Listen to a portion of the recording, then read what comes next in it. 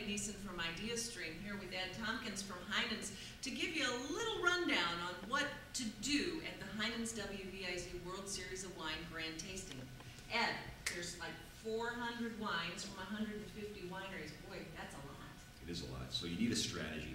Otherwise, heck, you can just taste a lot of wines, but really you're not going to learn a lot about wines. And us at Heinen's, and certainly as partnerships with WVIZ, we believe that an educated consumer can really appreciate and enjoy wine much more than a person who's just tasting wine arbitrarily. So what do I do? You need a strategy. Yeah. And the strategy is contained here. It's in the tasting program that you receive when you enter the Terrace Pub this year at the World Series of Wine. Every wine to be tasted, as Peg mentioned, over 400 is listed in the tasting program. You can go from country to country if you like, from floor to floor, or what I recommend, from white to red. And actually, even more specifically, champagnes to whites to red. Why?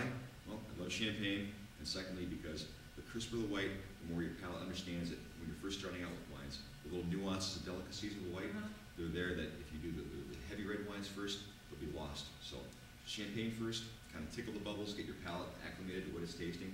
Go into the Sauvignon Blancs, the light whites, the big whites like Chardonnay, maybe the Rieslings following, and then into the light reds, Pinot Noir, Merlot, Zinfandel, Cabernet. It just gives your palate a chance to really understand what it's tasting, so you can make a critical assessment of what you like, what you don't like, and why you like it. And you told me end up with sweet wine last? Yeah, absolutely, because once you introduce sweetness to your palate, it'll make a dry wine seem drier. So things like ports, sauterne, dessert wines, the late harvest Rieslings, you always want to do those last with some of the desserts because that's when your palate will finally reach its nadir of being able to tell the difference. Well, now there's a lot of food at the Heinen's WVIZ WVIZ World Series of Wine. Do you suggest trying different foods with different wines, or what? Well, sure. We can experiment. You can try wines. You might not have heard of a Sauvignon Blanc from the Loire Valley before.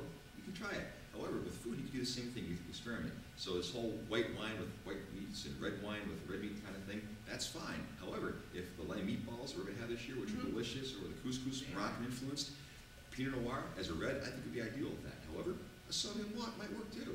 So the thing is, you try the Sauvignon Blanc. If you like it, you have a new discovery. If not, there's plenty of Pinot Noir that you can find your comfort zone again. And so when you taste them, you're going to do a lot of different things. And coming up, we're going to tell you a little bit more about how to taste wine.